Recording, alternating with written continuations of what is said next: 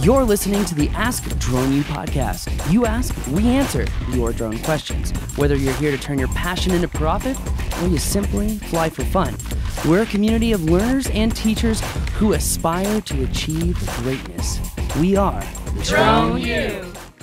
Hey everyone, welcome to another crazy episode of Ask Drone U. My name is Pablo. And my name is Roberto, and I am really curious to know what is going to be crazy, because I enjoy crazy. Paul keeps me on my toes. Anyways, this is episode 718. Glad that you are with us.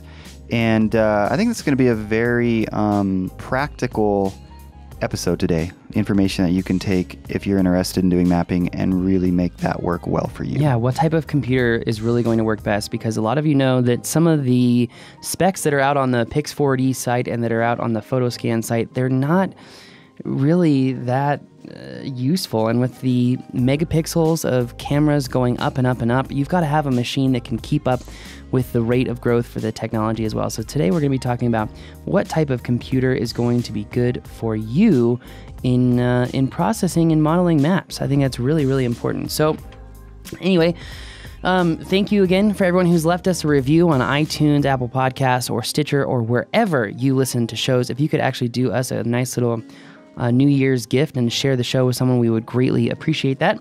And also a big special thank you to our friends at Energen. If you need a portable battery charger for your Mavic, you've got to check out the M10. This is perfect for all of you guys who don't have an inverter or a power outlet and you're out in the field and you need to charge those Mavic batteries.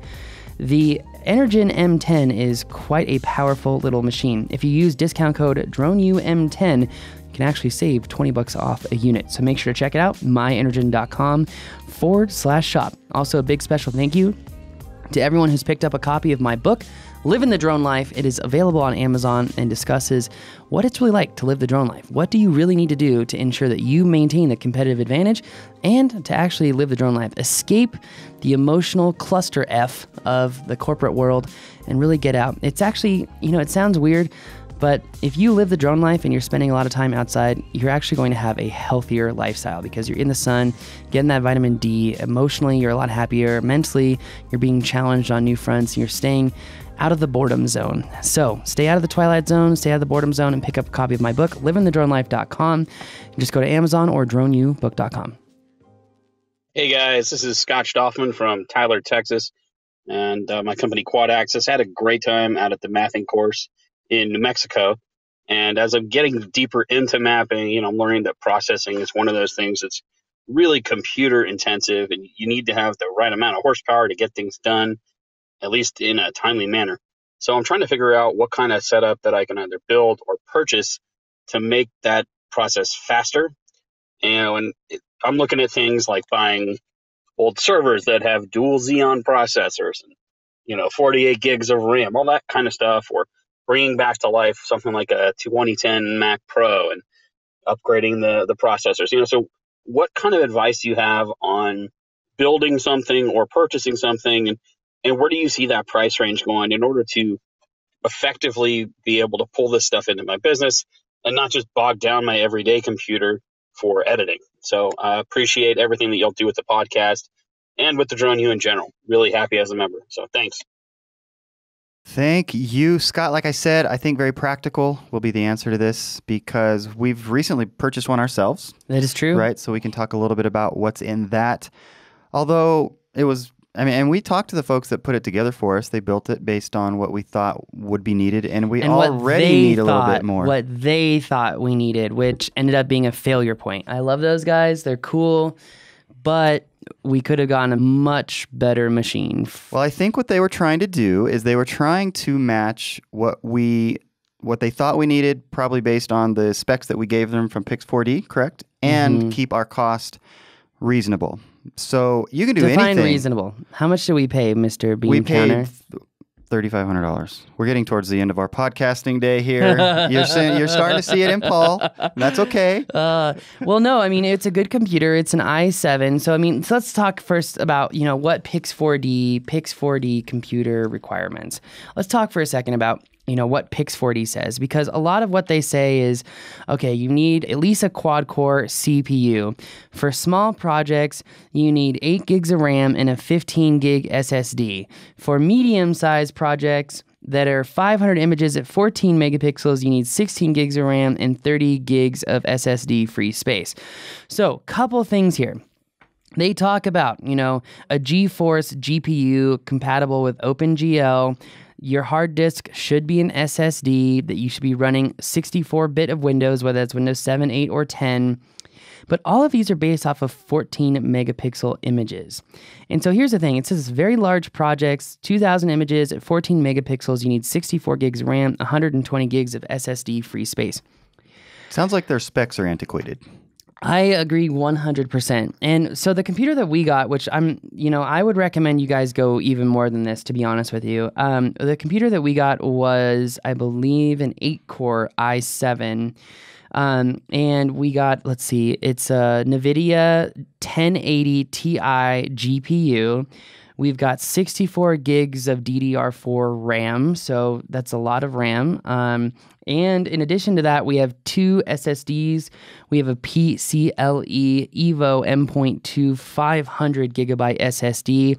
If you're not familiar with what the difference between PCLE and a regular SSD, long story short, imagine if you are filling up your car with gas and you had a 4-inch pipe to do it versus a 2-inch wide pipe to do it. The 4-inch pipe is going to fill it up a lot faster. So PCLE is just a lot faster. It's got a bigger pipe to get more information up and down as fast as possible. So I think that's the way to really kind of think about it.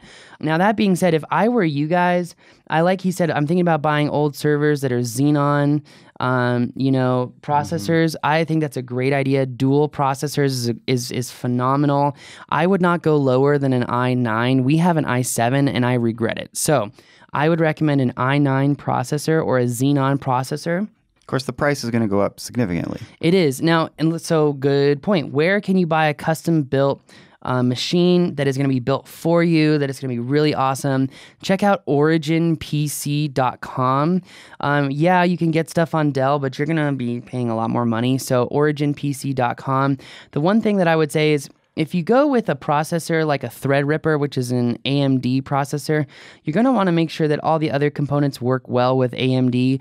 If you go with an i9 or a Xenon processor, DDR4 RAM is going to work well. A lot of the SSDs are going to work well with it. I mean, most products are going to work well with it. You're in the same kind of family of components. So back to the computer, i9, I would go with 128 gigs of RAM, and I would go with a 1080 Ti Nvidia GPU. Our GPU is 11, the size of it's 11 gigs. Now, there is a higher end GPU. There's the new Nvidia Titan, which I believe is a 14 gig GPU. I'm not sure that Pix4D is ready to work with that. I'm not sure that Pix4D as a software is made to work with that. So I'm not sure that we're there yet. But a Nvidia 1080 Ti GPU is so important. Like, having a solid GPU is critical. i9, 120 gigs of RAM is definitely going to allow you to process your maps very, very quickly. To give you an idea, when we're processing, say, 1,400 images at 20 megapixels apiece, for the point cloud or step 2 processing, it's normally taking us about 16 hours. So okay. It's not as fast as some of the cloud processing services, but again, we have so much more flexibility with what we can do with our models than what you can do with these cloud processors. So really important to think of. If he's going with a server rack with dual Xenon processors, he's going to be doing just fine. He could probably be good with just 64 gigs of RAM and the NVIDIA GPU. And have some room to grow as far as with the technology that's growing so quickly, obviously. Yeah. Another thing to take into account is, if you live in the Northeast, you're going to love buying one of these computers because it's going to help keep your house warm. I am not kidding. My office is 10 to 15 degrees warmer than the rest of the building because of that machine that's in there. I think you guys should actually really get rid of your heater and just put my computer in your office. Deal. We could save a little money on electricity. True. You could also maybe even use it for mining Bitcoin. Who knows? So that being said, it's really important to just be aware and cognizant of the heat. You're definitely going to want to have it cooled. If you go water cooled, it's definitely going to be better and faster as far as processing, but you're also getting into a significant price increase when you go to water cooled. Mm-hmm. So just something to think about.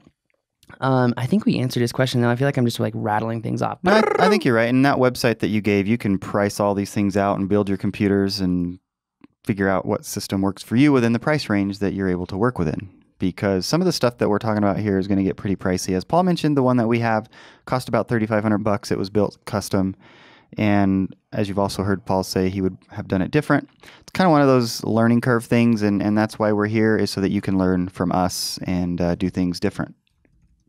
Yeah, definitely. I think it's, there's so much that goes into processing and mapping. You know, guys, it would probably be good to make sure that you're ready to get your feet wet. You've got some clients on board to do some regular stuff and go from there. So. And that said, the machine has done a pretty good job, especially relative to what we were trying to do before. Like we were trying to do it on my little computer.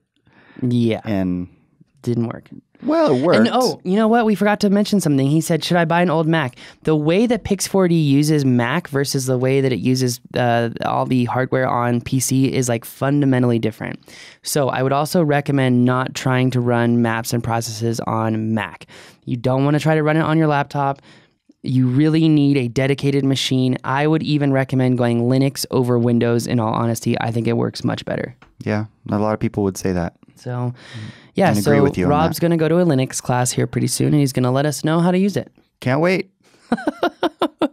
All right, guys. Well, that's going to do it for us today. If you have a question, go to AskDroneU.com, upload that question, and let us know how we can go even deeper or answer your business questions. That's going to do it for us today. My name is Paul. I'm Rob. This is Ask Drone U.